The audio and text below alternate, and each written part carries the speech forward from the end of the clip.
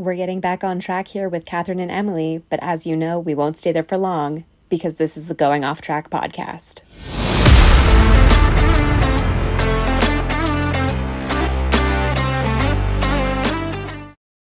Hello, and welcome back to the Going Off Track podcast. I'm Kathryn. Emily is still on a deserted island, so we have Paul, my dad, as guest host again. Welcome back. Well, thank you. I am very happy to be here and happy to be subbing for Emily, and hopefully she finds her way off of her deserted island.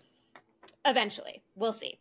No, she will be back next week for Abu Dhabi. The fact that next week is Abu Dhabi is kind of ridiculous, and the fact that we have a triple header, including Vegas and Qatar, in back-to-back weeks is still a little weird to me. But we've already talked about many times about how weird this calendar has been this season. Well, they're neighbors, sort of. They're both deserts. Yeah, we'll go with that because geographically Qatar is, of course, very, very close. And basically everybody, unless your name was like George Russell, just had to like pack your stuff and get out of Vegas just so they could start acclimating to the time difference in Qatar so that they can be prepared for this weekend's race, which I think to be helpful is also a night race. Yes, but time zones are hard. Time zones are very difficult, and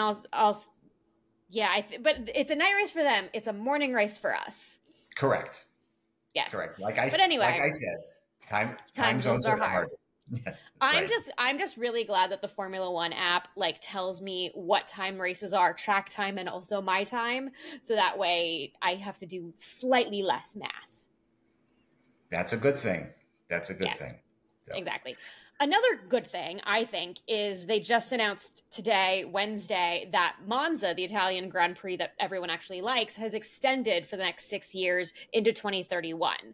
The current contract was set to end in 2025. So it's nice to see that they just, knock that off the list and we don't have to worry about all the speculation of if Monza is going to stay on the calendar or not. Yeah, I'm very excited about Monza. I think it's one of the best European races on the calendar. I certainly find it better than Emilia, in Rome. It's just a lot more fun. Yeah, Imola, and we talked about this in our Imola reaction earlier this season. Imola is just very difficult with the current generation of cars, which will hopefully be helped with the 2026 version of the car. But right now, if you have to compare Imola to Monza, there is a clear winner there, and it is definitely Monza. 100%. Yep. I agree. Yeah. Now with the shorter and less wide cars coming up in the new configuration, it might change, but we'll have to see. I mean, it probably will. The smaller cars should help in a lot of different tracks. Imola and Monaco are the ones that really come to mind first. Right. But there's just something about Imola, and I understand how historic it is, like from a time way before I became a Formula One fan. But it's just not as good of a race, in my opinion. Not today.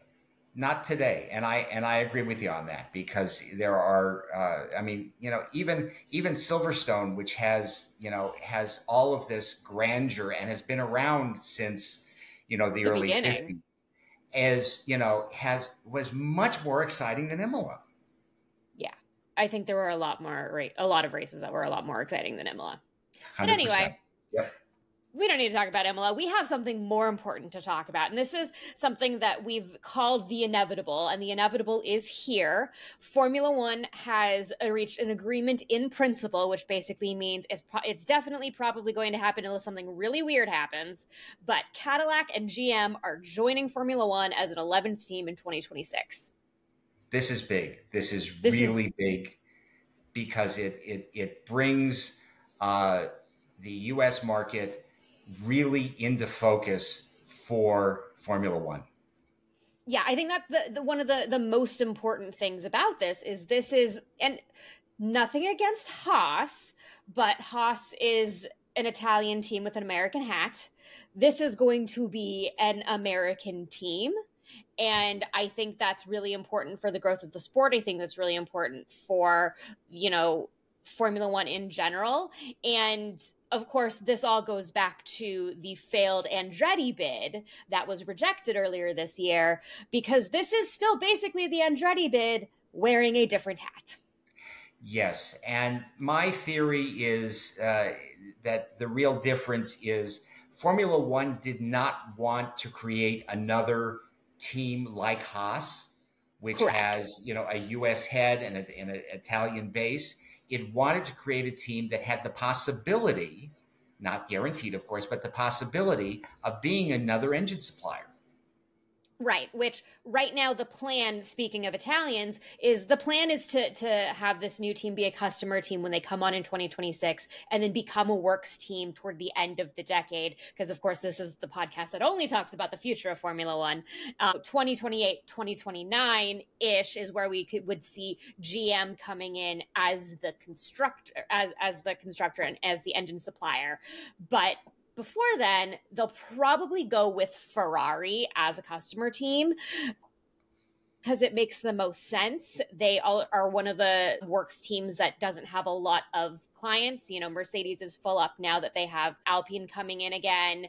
Honda is moving from the Red Bull family to Aston Martin, and Red Bull is going to be their own works team. Mercedes is their own works team. Sauber is, moving to Audi in 2026 as well. So it gives Ferrari some room to have another customer for a few years.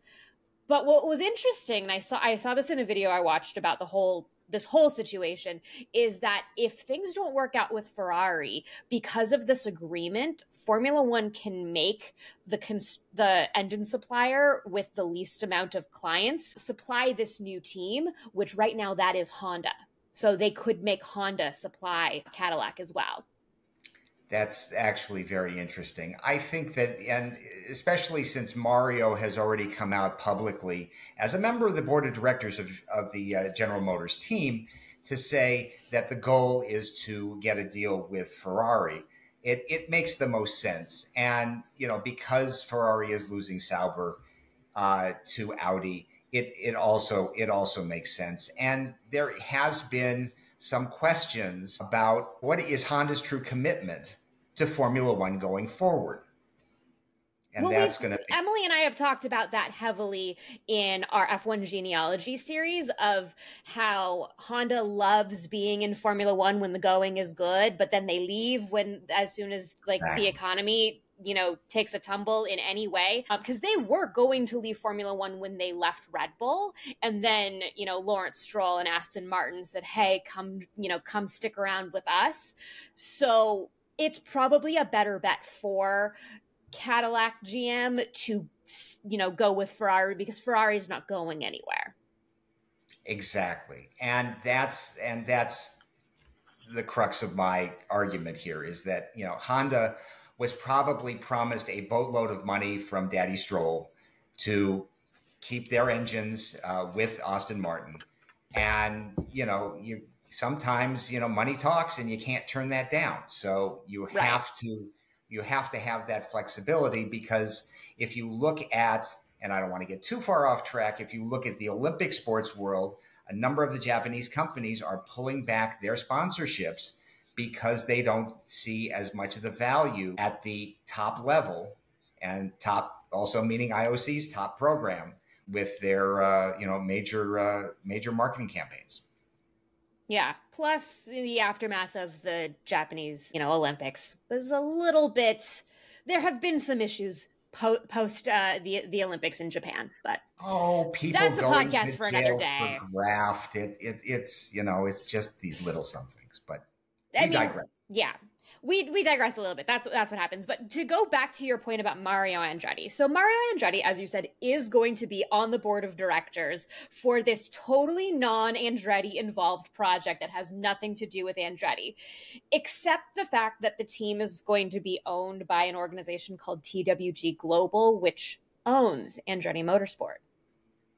Weird, and right? I believe is going to be headquartered in the UK, where Andretti Global has a factory. You mean where they set up shop for their Formula One project in Silverstone? Amazing, isn't that? How so weird. How Yeah. convenient. And so a lot of this all came together, of course, when it was announced that Michael Andretti was going to be stepping away from leadership of Andretti Global. The CEO of TWG Global is now a guy named Dan Tauris, he's going to be the guy in charge of the whole project. But does this mean that this is the end of Michael Andretti's involvement with the project? We don't know. Maybe for now. Obviously, he's a bit of a polarizing figure amongst the rest of Formula One. So the fact that he did step away kind of speaks to the sudden turnaround of willingness to have this totally not Andretti team. Yes, it actually made things move a lot quicker, which may have been helpful for the process. And frankly, this is really good for Formula One on so many fronts. It gives you an 11th team. It gives you now 22 drivers to root for. It gives you more of a foothold in the United States that is, one of the great growth markets for Formula One. Yeah, exactly. And it's only getting bigger in the States. We can thank this current, Drive to Survive era and what that has done for Formula One and for Formula One's growth. And in my opinion, this is better than Middle Eastern investment. I'll leave that right where it is. We'll leave that there. Yes. But to other things of interest, this Cadillac GM organization, one of the sticking points, of course, to adding a new team right now, it has always been the Concord Agreement, and specifically the dilution fee in the Concord Agreement, because if you've been listening to the podcast long enough, you know that there is a prize pool of money that each of the 10, soon to be 11 teams will take from at the end of the year. And the further up the constructor standings is, the more money you get. And the further down is, the more wind tunnel time you get. That's the trade-off.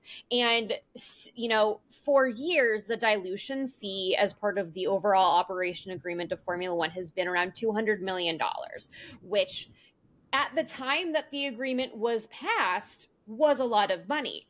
Now Formula One is valued at way more, probably 3 times more than it was, and that's just spitballing here. So a $200 million dilution fee doesn't really work.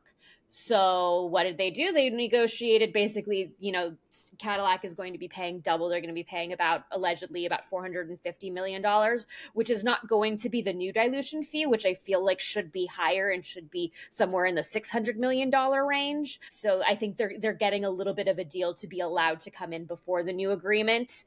And then any other team afterwards that comes on will have to pay more. And I believe that $450 million for a dilution fee is very economical. I won't say cheap, because that, when you have that many zeros in front of it, how can any of that be cheap? It is, and my estimation is that the new Concord Agreement in 2027 will be closer to 800. Right. It should be closer to that. I think that when I first saw 450 million, I thought that was really low. And I was, yes, there's a lot of zeros afterwards, but yeah. I still think that with all the hemming and hawing that all the team principals were talking about when the Andretti bid passed the FIA, I'm impressed and wonder how much of negotiation that was involved to get a number that I'm going to say is that low as 450 million. Well, I think it is based on the economics of the agreement. Any team that would want to put up 200 million should be at least evaluated. But I think that GM saw that there's the extended opportunity here over time, and feels that their investment of 450 million will come back to them probably within a 24-month period. So by the time they're ready to go with the next set of upgrades and changes to the cars, it will create that opportunity that they need to be really profitable in this next configuration. Yeah, I agree. I think that it's this is talking about the Honda team and their how careful they are economically, I think that this is a good investment for, you know, Cadillac and GM.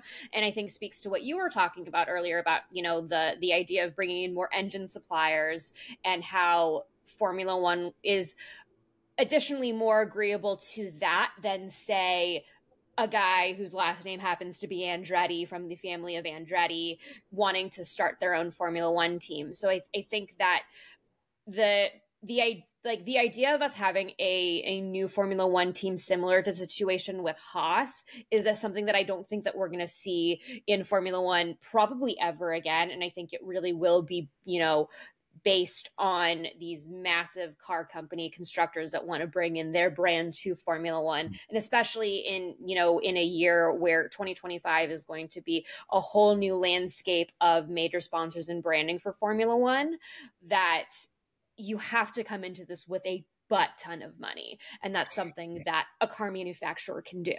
Yes. And let's face it, GM is a global brand.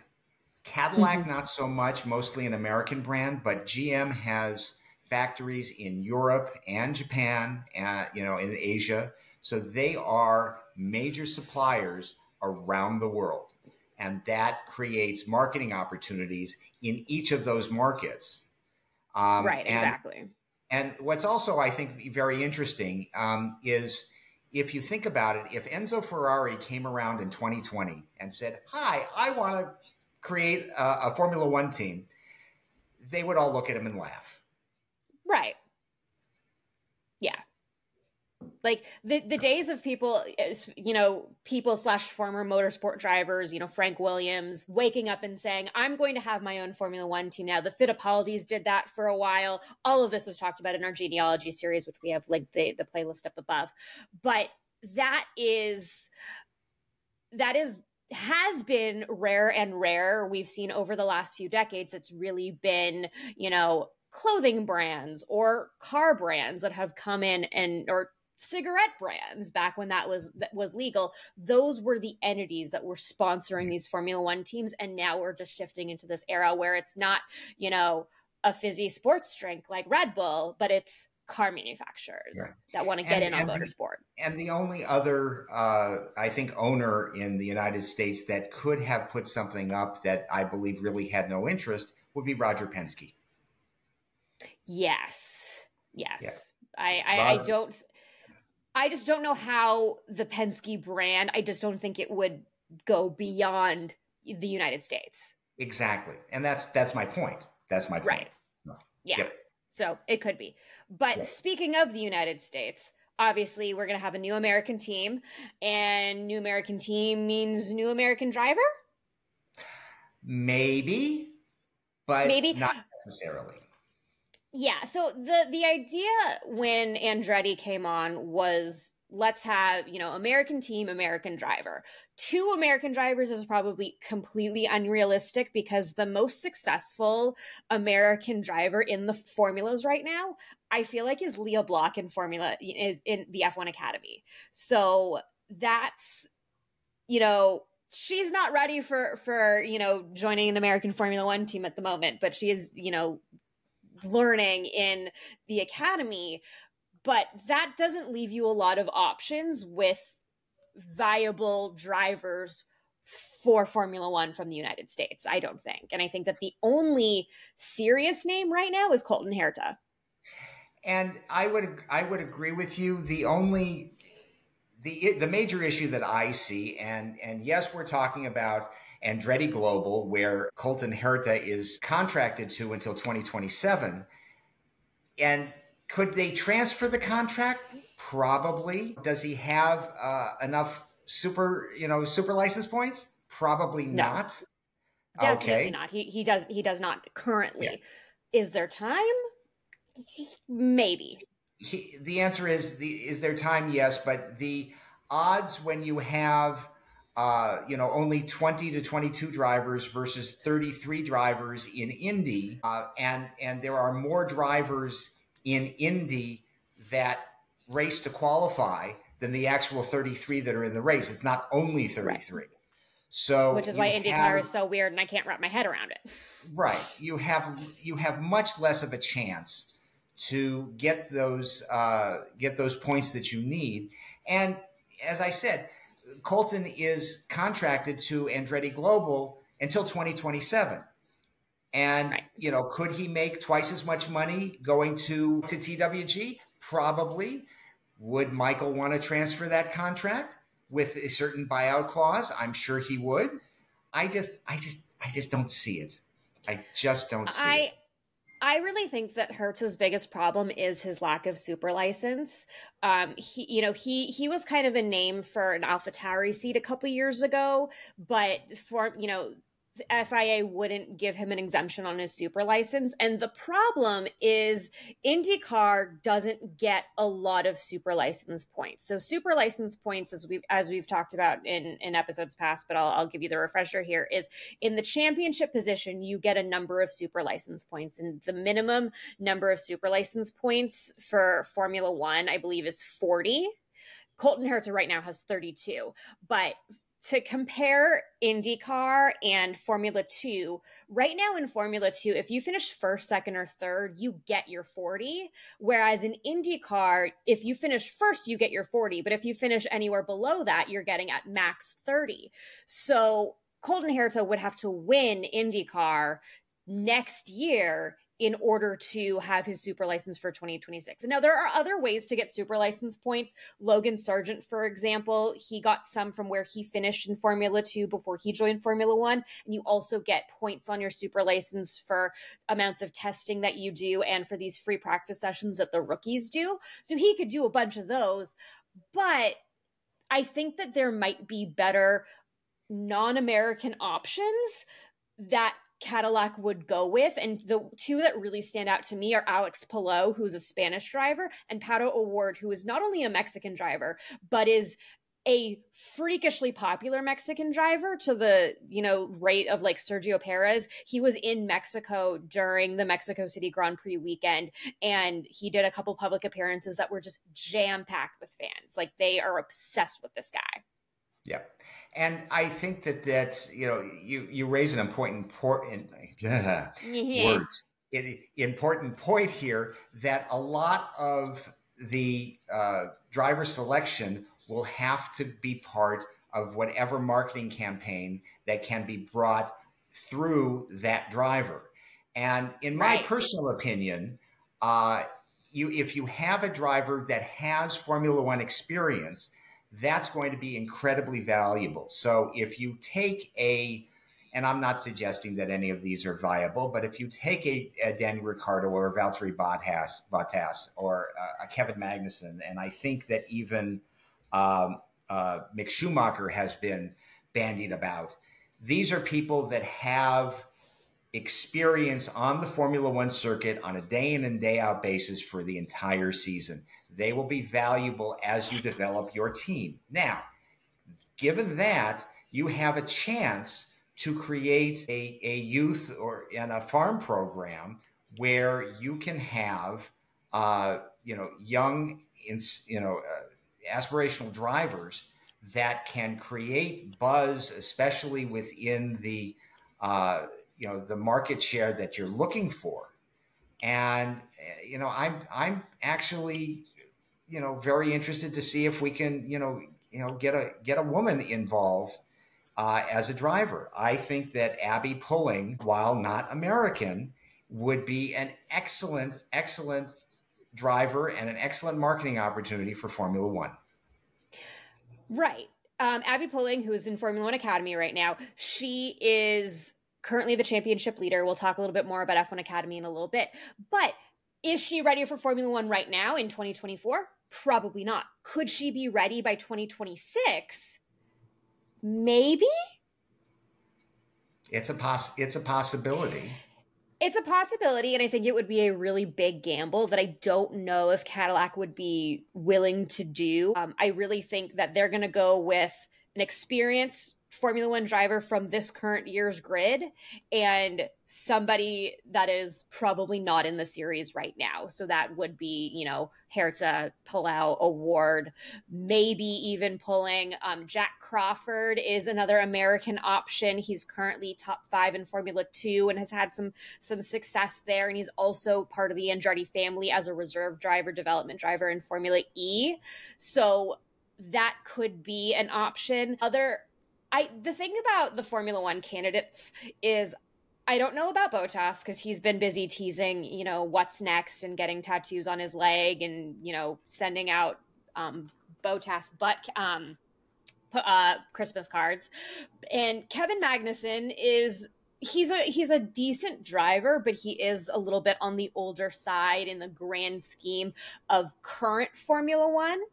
The other idea would be someone like Felipe Drugovich, who is the current Aston Martin reserve driver and former F2 champion. And Logan Sargent, I also don't think is going to be a candidate either because he's just... I don't think he's coming back to Formula One. Not anytime soon, unless he brings bags of money with him. You know, and there are other options that may become available, and you know we may talk about this later with the problems with Checo Perez. Well, we can talk about that now. Okay, well the problem with Checo Perez is, you know, yes, he has a contract with Red Bull, but he has not been performing and creating any lift to the constructors championship aspirations of Red Bull. So if he's out, my personal opinion, and it has, you know, it goes as far as that, is that there's a great opportunity here for Franco Colapinto to come into that second spot. Now, what does that at Red Bull? Yes.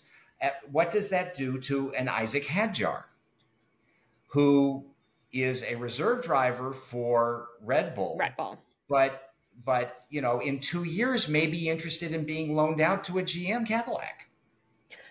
That is true. The other issue that we have here right now is there is still such a log jam of people in the Red Bull family. Hadjar specifically, we're assuming that Liam Lawson is going to take the second Red Bull, or not the second Red Bull seat, but the second V-Carb seat that he's in right now next year if Red Bull doesn't get rid of Perez. Honestly, Red Bull should get rid of him. I think that what they will do is they will take his contract and they'll cut it in half, and they'll just give him the 1 year instead of the 2 year that he has right now that he signed earlier this year. But I also think that Cadillac might be a good place for Perez to go to just get him out of Red Bull, but also keep him in Formula One, because he is still a very good driver who just kind of sucks right now.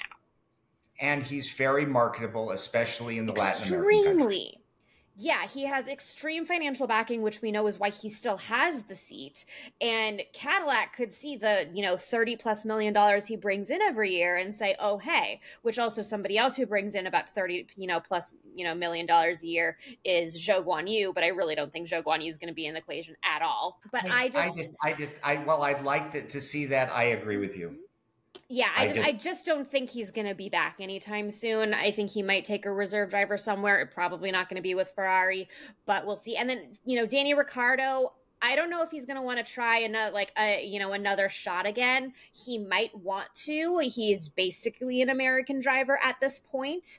So that would be a really good marketing strategy for Cadillac.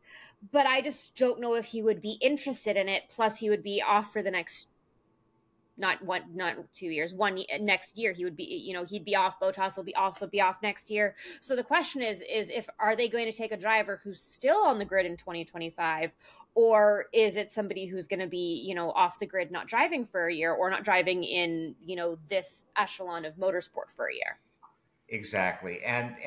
But the nice thing about Danny Rick is that, he's been adopted by so many people in so many countries. He can just slide right into that, that nationality at the drop of a hat. Right. Like how we all forget basically that Bottas is actually a Finnish driver, not an Australian driver at this point. Exactly. So yeah. So there's still a lot of time between now and when when Cadillac, who is totally not Andretti, shows up on the grid. So the idea of who's going to drive for them is probably going to be one of those like silly season topics that we've been talking about all year long in this year's podcast.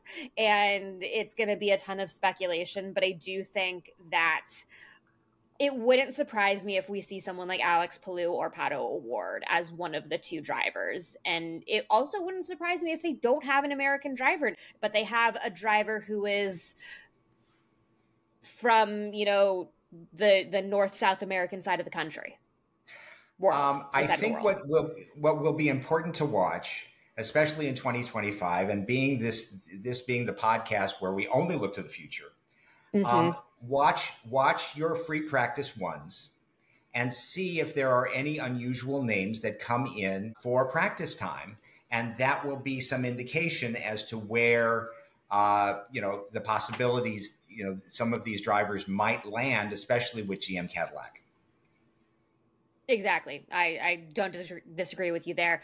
And speaking of free practices, I want to just make a completely unrelated point, but I saw a headline that said Max Verstappen to miss Abu Dhabi practice 1. And I'm like, that's a weird headline because the real headline is there's going to be a rookie driver in the mandated rookie driver seat that Max needs to give up. So he's not missing it. He's not going to just not be in Abu Dhabi on that Friday. He's just not going to be driving in the car. So like the way that the headline was framed when I saw it today, I was like, that's misleading.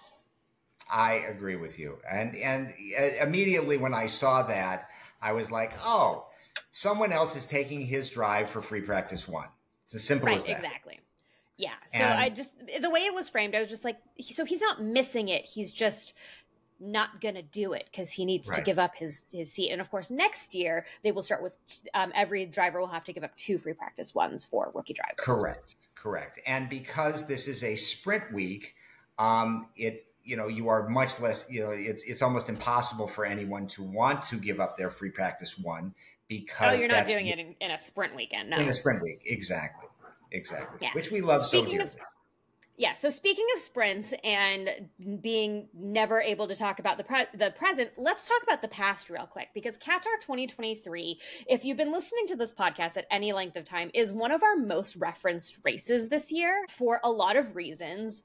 One, because we really just went in on why sprints were a problem, which fortunately this year the sprints have been better. But most importantly, two other most importantly is half the grid almost died because the conditions were so bad, and the other most importantly, it was Oscar Piastri's first race win of any kind in Formula One, which was completely overshadowed by Max Verstappen clinching the drivers' championship for that season in the sprint after not winning it. Exactly. Yes, and I was we have talked, and I know that you have talked on this podcast before about, the fact that, in your opinion, if I can speak for you, that Oscar will win a championship before Lando will. Yes, correct. Still think so. Yep. Yeah. So there were all kinds of problems that were heat stroke related. I mean, Esteban Ocon, throwing up in his helmet. Albon and Stroll going to the medical facility for heat exposure. Sargent had heat stroke. I mean, it was really a very, very difficult race. Yeah, it was very difficult. And also, we know that Formula One is challenging, but we don't want Formula One to be challenging in the sense that it's going to kill the drivers challenging. That's not the point. So fortunately, one of the reasons why it was so difficult is because this was 6 weeks earlier in the year last year, and weather conditions in Qatar, deserts are weird, but the deserts are less awful when it's in the middle of December, because it actually kind of cools off and doesn't, go to 120 degrees. And I think it was also extremely humid that week last year. So fortunately, it's a lot less humid. There's not going to be much rain. There's 20% chance of rain in the forecast on Friday, which is nothing. But the conditions will be the challenges won't be in the weather conditions this year. Fortunately, I took a look at the weather, being a statistician, and one of the things you do when you start a match, especially if it's an outdoor sport like football, American football, is you check the weather and you check the time.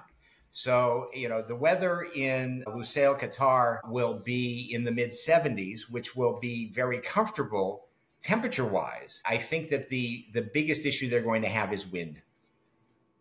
Yes, which we saw in Vegas was one of the challenges, was just how windy, the track was, and how that impacts, aerodynamics and airflow and even the wings. So it'll be interesting to see what setups the cars use this year. I also want to point out that one of the other big issues last year, there were two big issues, but we'll get to the second one in a second. But the other big issue was track limits. And track limits led to a lot of problems in qualifying, including Oscar Piastri finding out that he lost pole in the middle of being interviewed about getting pole. So that's something that we'll have to look out for. I think it was turns 12 and 13, if I remember correctly. So it'll be really interesting to see if that translates to another problem this year, or if we're going to get something different in 2024. Most importantly, the curbs have been reprofiled, because if you remember anything from Qatar 2023 was that the curbs of that track, this is a MotoGP track, first and foremost, that is also something that you can use in Formula One, but the curbs were basically like little triangles that were just hell on the Pirelli tires. And Pirelli came out and said, you can do 18 laps on these tires, and then you must come in and pit. So that's how they were rated for. Obviously, this is not the first time we've had issues like that. The 2005 US Grand Prix comes to mind, which we have a whole episode on that's linked above. But the curbs have been reprofiled. The pointy little triangle wedges have been shaved off. So we will be able to have an unlimited tire situation, at least, as you would usually on this track. I think I am actually going to be thankful for in this time of Thanksgiving in the U.S. But I also think that you're going to have some situations, especially on those turns where there are where the gravel gets kicked up, that there are going to be some issues, especially early in the race when everyone is jockeying for position as they come out of the start. Right. So that's going to be a significant issue. Are those gravel traps? Yeah, it'll be really interesting to see, but I think that we're gonna have we're gonna completely have a different race, or two different races between the sprint and the Grand Prix compared to last season, and I think it will be better in a lot of ways, and hopefully it will also be something exciting, because we had a really good race in Vegas. Let's keep the trend going through the end of the year.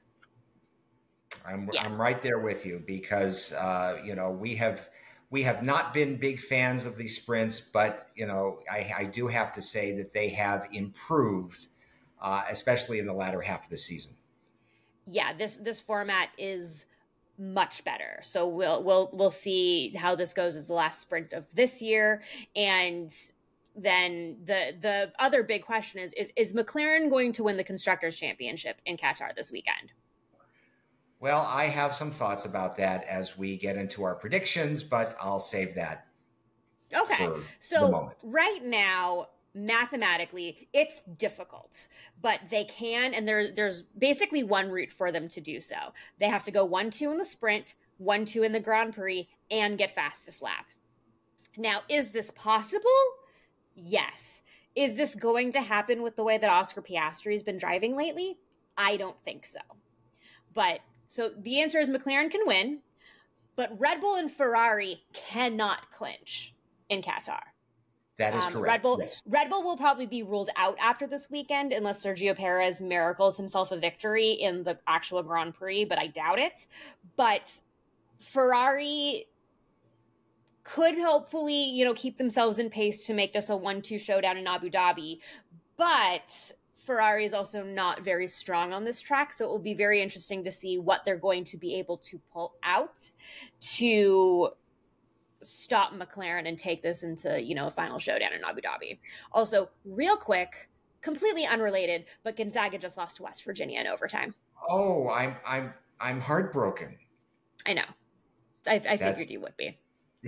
yes. Thank you very much. Yes, I think that's This has been a big upset weekend in college basketball, That is so correct. I like it. I like it. Yes. So, I everything that you have said, I agree with wholeheartedly about who can clinch what when. I think that what we're going to see most likely, Red Bull is going to have their struggles, but I think that Mercedes has brought whatever upgrades they have brought over the last 3 weeks of the season. I think they could be spoilers for McLaren, and I'll talk more about that later. Yeah, I don't disagree, and I don't think that my predictions I don't think are going to reflect that, but I do think that that Mercedes will continue the strong weekend that they had, starting from Vegas, even though the temperatures were about 30 degrees cooler than what we're going to have here in Qatar. So that'll be interesting. But let's go into predictions. As you know, we predict pole, podium, and P10. And on sprint weekends, we also do sprint pole, sprint podium, and sprint P8.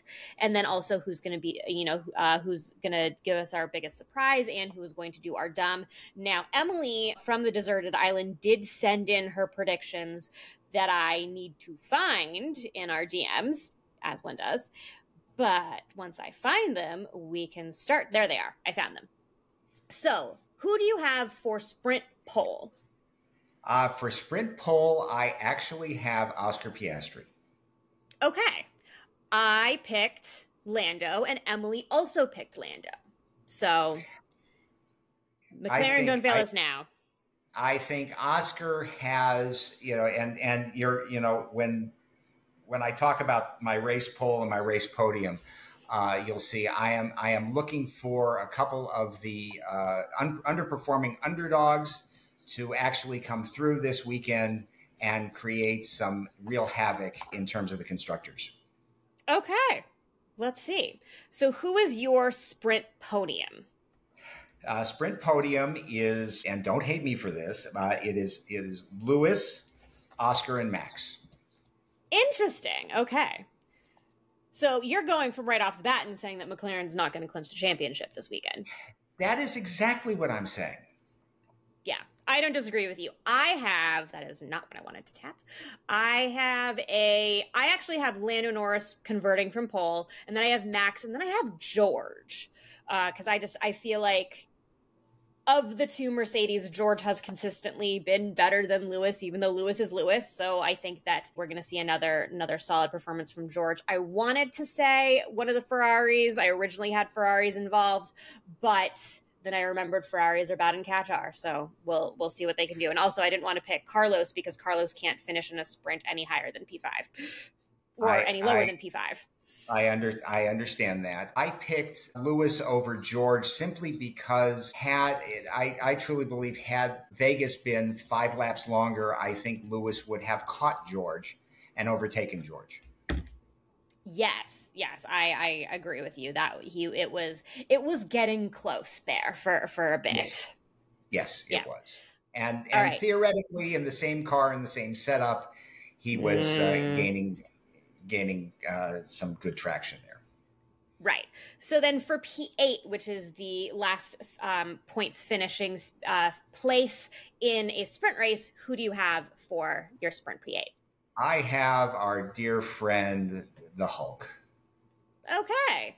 Who did I pick? I picked Esteban Ocon. So I think that he's going to the rebound after the absolute mess that was last weekend.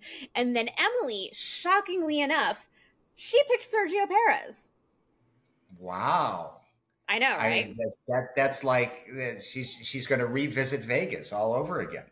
Apparently, which I am shocked that she picked it. Also, please know that Emily picked these predictions before she left for her deserted island about a week ago. So nothing considering she does not know about what it's going to take for McLaren to clinch the championship because, as I said, she's on a deserted island. So these are all coming from just vibes, apparently. Works for me. Yeah. All right. So who is your pick for pole position for the Grand Prix? I am going to pull a rabbit out of my hat and say that pole is going to be Carlos Sainz. Okay. I think Ferrari is going to figure it out and is going to get pole. Very interesting, because I think the opposite of that. I picked Lando again for pole, and Emily picked Charles Leclerc. So Emily is on your same page of Ferrari drivers. And well, I'm trying to hold up the future Williams of the world. That is completely fair, and he is also, based on everything that we've been seeing this week, things at Ferrari have not been great. Apparently, both drivers were summoned to Fred Vasseur's office, wherever that office may be. I don't think it's the office in Italy. I think it's his office at Qatar, to figure out the strife between them that I think we forget has been, like, there has been some discord between Carlos Sainz and Charles Leclerc, like, basically all season. The Ferraris just haven't been relevant enough for it to matter in the media. So it kind of, disappeared until this absolute mess that was Vegas. Well, as Charles did say, maybe it would be better if they explained things to him in Spanish. Right, exactly. So we'll see. All right, who is your podium? My podium is Carlos, Max, and Lewis, and okay. I am in these last number of races, and mostly in the desert races. What we've seen is whoever takes pole has been able to run away with things for a bit. So if I'm going to stick with Carlos as my pole sitter, then I believe he will end up taking podium. Okay, very interesting. And that all is contingent on Ferrari not screwing him over, which we know is never a guarantee. So my pick for podium is going to be Lando, George, and Lewis. I think that we're going to see a completely different McLaren that we've seen in Vegas, and then I think that the Mercedes are going to continue, and then I think after that will be Max and then the Ferrari drivers, or maybe Max in with the Ferrari driver somewhere just outside the podium. So you also agree that McLaren is not going to win the constructors this week? No, I do not think so. I think that would be, it is not my big surprise, but actually that is my big surprise. Spoiler alert, that is my big surprise of the weekend, is McLaren doing everything that they need to do to get to get the Constructors Championship in Qatar. I think they're going to save the Salvatore t-shirts for Abu Dhabi. Emily also does not have a McLaren victory. She has a Charles Leclerc, Carlos Sainz, Max Verstappen podium. Okay. Yep. So we'll see how that goes. And then our last spot, P10, which we get 3 points for we haven't given points in months, but we try anyway to predict these correctly. Who is your P10? My P10 is Esteban Ocon. Okay. I can see that. Emily's is Alex Albon, which I want to think that Albon and Williams could do anything of positivity and get into the points, but not after the last couple of weeks. So the fact that they're going to have a car that they can field in Qatar, I think, is very impressive, but and spare also parts. Not very likely. I don't know how many spare parts they have after Colapinto's crashes, and the fact that, Albon's, radiator exploded or whatever it did. My pick is Nico Hülkenberg. So, okay. We'll see. There you go. I like it. Yeah. So I already spoiled my big surprise is that McLaren would win the Constructors' Championship in Qatar. What is your big surprise for the weekend? My big surprise is I'm going to take the under on safety cars and retirements. So in 2023, you had 3 safety cars and 5 retirements. So my prediction is that there will be 1 safety car and no more than 2 retirements. Okay. Very interesting. We will see how that goes this weekend. And then who's going to do a dumb of the week? Oh, my dumb is that McLaren will screw it up and will end up, having to go into Abu Dhabi to get the championship and then probably lose it because they didn't get enough points in Qatar to help them cover in Abu Dhabi. Good to know. Yeah. The other thing to remember here is, and we talked about this last episode, Charles Leclerc still has a chance to overtake Lando for P2 in the championship.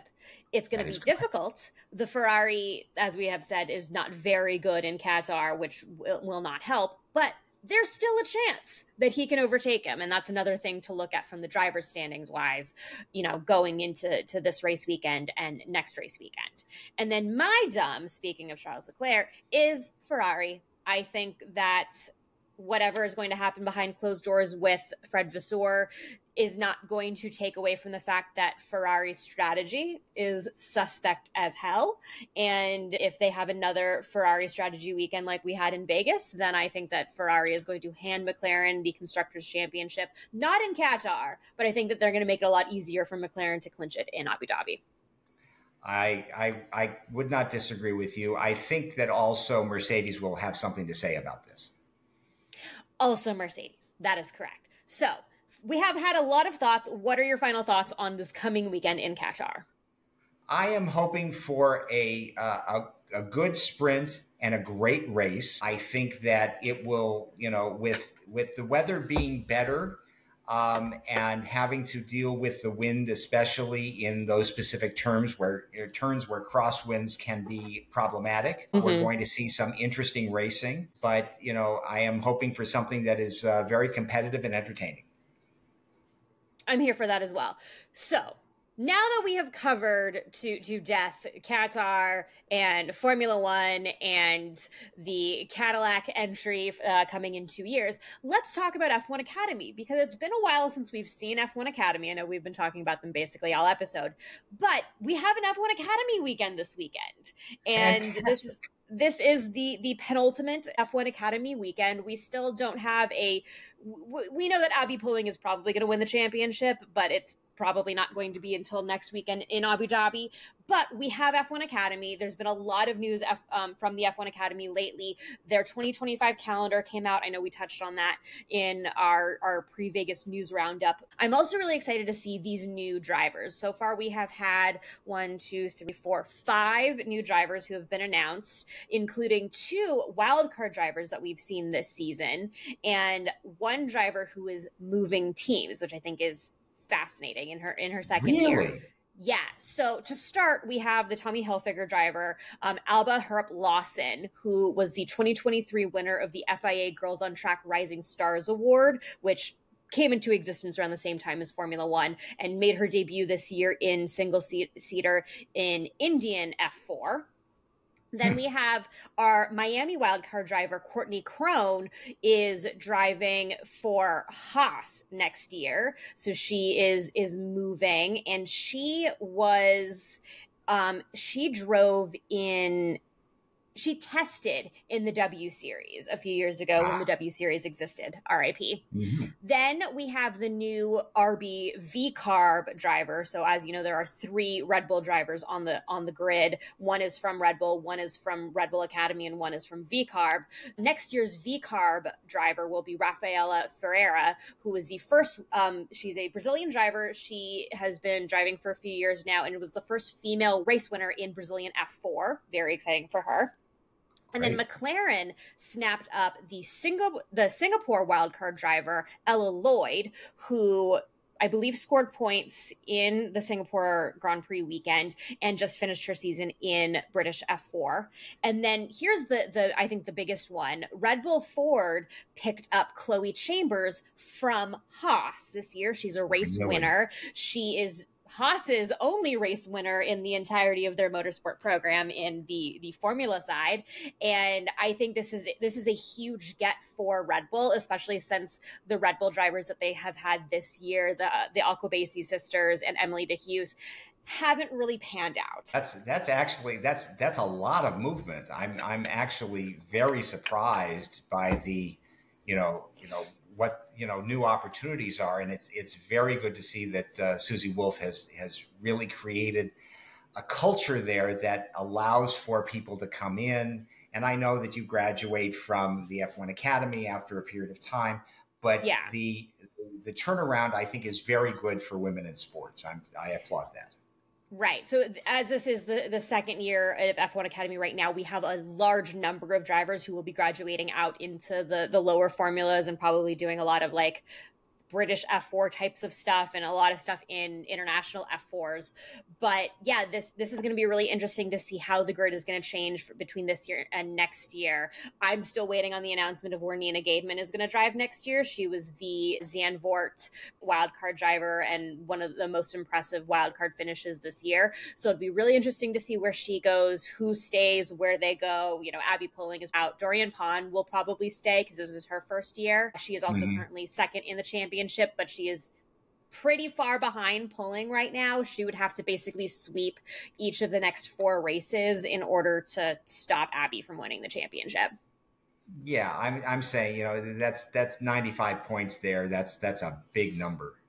Yeah, there are still a lot of points left because we do have 2 races this weekend and then 2 races next weekend. So it could be, we'll see. But yeah, right now the standings are Abby Pulling, Dorian Pond. Pond was also, she did Jimmy Kimmel the other night in the States, which I thought was very like out of left field. Like it was like, it popped up in my YouTube recommends and it was like, that's not the motorsport driver that I would expect to be doing American late night TV.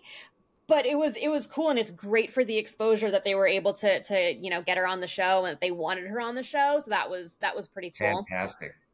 Yeah, no, that's fantastic. Yeah. Yeah. Then we've got Maya Vuk in 3rd, Chloe Chambers, who is at Haas, moving to Red Bull next year, in 4th, and Nerea Marti, who's the current Tommy Hilfiger driver, in 5th with 101 points. So the battle for P3 is actually really tight right now, and it'll be really interesting to see if Vuk can hold on. From a constructor side, I know that we really forget about the constructors in F1 Academy because the Formula One team partnerships really take precedence, but there are 5 different constructors. Prema Racing is up 7 points on Road and Motorsport. Campos is behind in 3rd with 228 points. And then ART Grand Prix and MP Motorsport have 6 points between them. So they're just really kind of fighting and switching between 4th and 5th, basically from race to race. So it'll be interesting to see how the final constructor standings shape out by the end of the year. It will. I think that, you know, if Campos comes up with, you know, 4 really good races, it throws that top 3 into a lot of turmoil. Exactly. So that'll be, I don't know how easy it would be for them to overtake. We also will have a wild card entry in Qatar. British driver, and I know that one of the like whole points of all of this was like getting local drivers, but I don't know if women can drive in Qatar, so that might be part of it. Or maybe that's Saudi Arabia, one of those Middle Eastern countries where women can't drive. But Alicia Pomalski will be driving. She is the GB4 vice champion with 3 wins, 2 poles, and 11 podiums this year. So she's got a solid footing under her. This is probably an audition for next year, just like it has been with Gaidman and Lloyd. So it'll be interesting to see how she performs this weekend. Sounds great. I mean, it's anytime you can do that on a track where they're going to have Formula One racing and even Formula 2 racing is a great opportunity. Yeah, it'll be great. And I also just love like seeing like going from watching Formula One practice to watching Formula One Academy and just seeing like the difference in size between the cars and like the difference of how technical these cars are. It's fascinating. There's such a leap in between them, which is another thing of like for Abby Pulling, how close can she get to Formula One is a real question because it really is so different, you know, an F1 Academy car to a Formula One car that I think it would take a lot in 2 years to get her into Formula One. And I also, you know, this is the long game in getting more women into the lower formulas and into F3, F2, F1. So would Cadillac have an opportunity to bring a female driver onto the grid? Yeah. Are we going to see it? Probably not. I mean, it's the same thing when everybody was talking about Jamie Chadwick, and I think Jamie Chadwick was even further ahead of someone like Abby Pulling, and everyone looked at Jamie Chadwick and said, no. So. Right. But, you know, there is no lack of trying. And I believe, if I'm not mistaken, that Abby Pulling has tested in a Formula One car. Yes, off weekend testing, I believe she has. Off weekend testing, yes. So I think that, that gives at least a baseline as to where her talents lie. And, if there's a possibility, I think it creates some incredible buzz for F1 and for the team that they are associated with. I don't disagree. So we'll see about that. And we'll see just, if we can have maybe a different winner in an F1 Academy race that isn't Abby Pulling, Maya Vug, and Dorian Pon. That'd be interesting. We haven't had one in a while. I think Chloe Chambers might have been the most recent non-pulling win, but it'll be interesting to see. Obviously, we've been talking for an hour. We don't need a fun fact. The fun fact is all the stuff that we talked about in Cadillac and GM and Andretti with a different hat. So up next, we'll have our Qatar Grand Prix reaction, which as always will be out on Monday. And that's all I got. Any more thoughts from you? Nope. Looking forward to another great weekend of racing, and let's see what I'll be up at the appropriate time. So let's see what transpires in beautiful Lusail, Qatar. Yeah, fortunately, timing-wise, this is not an awful race. I don't have to wake up at 4 a.m. like I will have to next week for Abu Dhabi. So we'll see. But anyway, that's been the podcast. Thanks for going off track with us. Thank you.